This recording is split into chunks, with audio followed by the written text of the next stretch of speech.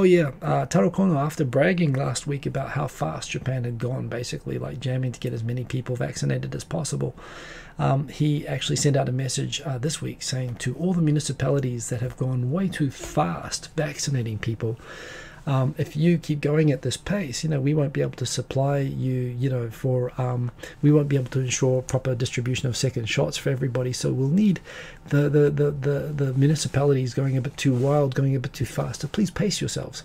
So he's literally gone ScoMo. He's gone, it's a marathon. A couple of days after bragging how fast Japan was going. So this is kind of the situation that the guy, and it's partially a supply issue, but not really a supply issue. It's just that the government doesn't have the logistics to distribute it fast enough. It turns out that when they make it available, the enthusiasm for the shots is totally there. The other thing that's great is that, of course, the elderly appear to, nationwide, it's actually 76% of elderly so far, over 65 have been vaccinated, and it's totally voluntary. So in spite of all of the concerns about vaccine hesitancy and all of that, people seem to be doing it voluntarily. So, it looks like the signs are that, Japan is going to affirmatively try to get vaccinated. But, I have a big concern, of course, because kids can't be vaccinated. Can the whole population get to 70% vaccination? But, the signs are so far, at least among elderly, that, yeah, maybe they can. Of course, elderly at the greatest risk. And this is an indication, the sort of numbers, 950 the other day. So, not good. The R number for Tokyo right now, I think you can see on here, it'll be... whereas 127.9%, so that's R1.2, that's R1.3, so not good. Anyway, numbers are going up like crazy. AV84K, a few weeks ago, your country removed a lot of COVID restrictions, so now cases are going up very fast, unsurprisingly. AV84K, what country is that, by the way? Sorry, you might have told me before and I can't keep track, but it's always really interesting to know where people are checking in from. And sorry to hear that with cases there, although, I'm hearing that story from a lot of countries, actually. The Delta variant is indeed scary, and it seems to be contributing to what's happening in Tokyo. I will talk about that a little bit tonight. Netherlands. Oh, gee, so I'm sorry that it's all lower with Euro. I mean, I don't know. The news in Japan was like, people are saying, hey, is this because of Euro? Everyone seems to be having a great time, but yes, indeed.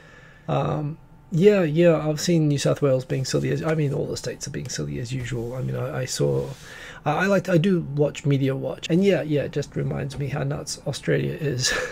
Like the fact that Queensland has decided to ban AstraZeneca for people under 40, and all the sort of silliness when people are allowed into the country, but Brisbane, but the Queensland won't let them state won't let them out of the airport and stuff like that. It's all the states there seem a little bit loopy.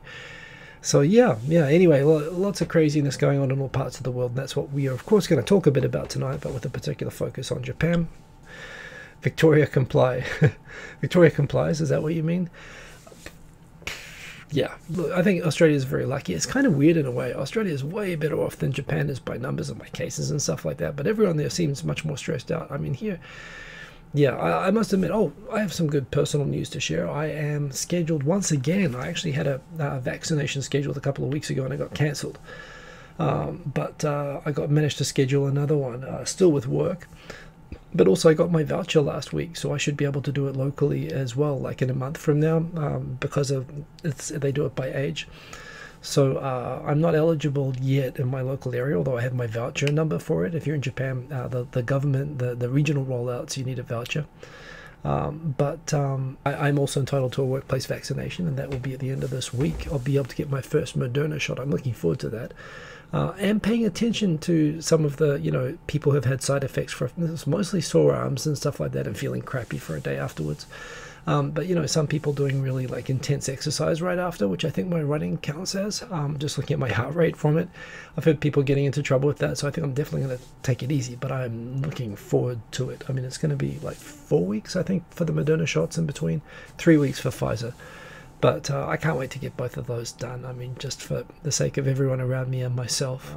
Flying celebs into Australia but cannot repatriate others stuck abroad. Oh, indeed. In every country is variations of that. I think that's actually part of what I want to talk about tonight. Runway incursion. Good to see you. I've heard that about the second shot, that it's the second shot that gets you with Moderna. Is it the second shot or the first shot? I don't know. Paragoti, have I been vaccinated yet? You got your second shot of Pfizer next Friday. Congratulations. This Friday, I'm getting my first Moderna shot. I was supposed to have a shot last week, but it got cancelled. But I got a new setup this week, so I'm looking forward to that. So that means I'll be able to get my second shot because it's Moderna. I think it's 4 weeks, so it'll be mid-August. Yeah, I mean, I can't wait to get it, but at the same time, I mean, I'm not going out other than jogging, so yeah, I'm looking forward to getting that. Paragoti, and congrats on having your second shot coming up. Just getting that done, you know. Oh, EEDIR, by the way, congratulations on getting your Moderna shot today. How are you feeling? Because I'm up for that this week, so yeah, well, I guess I'll be like 2 days after the shot. I'll be able to report this time. Wow, that's crazy. I'll be able to report this time next week on what getting Moderna is like for me. Hopefully I'll be okay. I've heard people talk about a couple of people from work who got the same shot who had like fever for 2 days. Although they thought maybe they'd had it, maybe they'd had COVID-19 late last year and stuff like that. You know, there's a sort of a, they weren't sure, but I've heard that it can hit you really hard if you've actually had it. I'm pretty sure I haven't, but we'll see anyway. Shoulder hurts, nurse jabbed it pretty hard. Oh God, I hope I'm okay. I do hear that you get the Moderna arm 6 days after. I've heard like the whole arm can go red as well. Like, I don't know, yeah, crazy stuff. I just want it for the improved 5G. Not that much, Tess. After the second Pfizer shot, you had a speed up flu. Oh geez, it's worth it all though, because it's really good with scanning a QR code, and you have a cert on your phone. Yeah, I'm looking forward to getting vaccine passport as well. And you know, I think it's a good affirmative way to encourage people to get vaccinated.